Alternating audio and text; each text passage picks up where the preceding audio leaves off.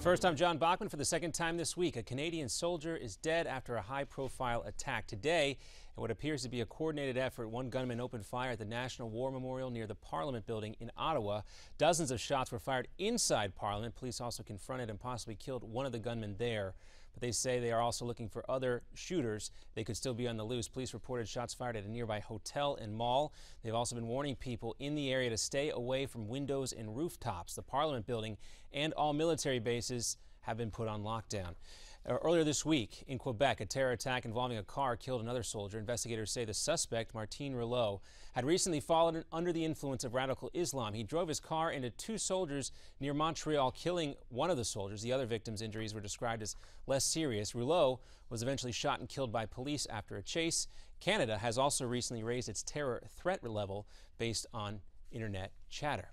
Also new today, a jury hands down guilty verdicts for all four Blackwater guards charged with the 2007 shooting in a Baghdad square. Several innocent Iraqis were killed in that shooting. Nicholas Slayton was convicted of first-degree murder. Three other guards were found guilty of voluntary manslaughter. Slayton faces life in prison, and the other men are looking at 30 years behind bars. The men insist they were shooting in self-defense. And the CDC announcing new Ebola screenings for travelers. The Centers for Disease Control says anyone entering the United States from Liberia, Sierra Leone, or Guinea will be monitored for a 21-day period. The measure goes into effect on Monday, and travelers must check in with health officials to get their temperatures taken every single day.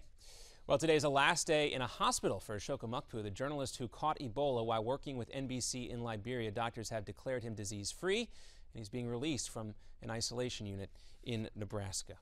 An Indiana man who's confessed to killing 7 women has been in court today, but he said nothing during his hearing. Right now, 43-year-old Darren Vann is charged with just one murder, but other charges are expected. The bodies of those women were found in abandoned buildings around Gary, Indiana, and police are now scouring other vacant buildings. Our number one priority is public safety. We went through approximately about 120 structures today, just to make sure that there was no one in any structures and to make sure that they can be boarded up swiftly. Well, Vann has a history of violence. A decade ago, he doused a woman with gasoline and threatened to set her on fire. In 2009, he was also convicted of rape in Texas, and many are wondering what he was doing out on the streets. Also today, the Washington Post editor who guided the paper through the Watergate investigation has died. Ben Bradley helped transform the Post from a sleepy paper in the nation's capital to one of the country's leading sources of news and information. Bradley was 93 years old. I'm John Bachman. We'll have another Newsmax Now update coming up for you in 30 minutes. We'll now send it back to Midpoint with Ed Berliner.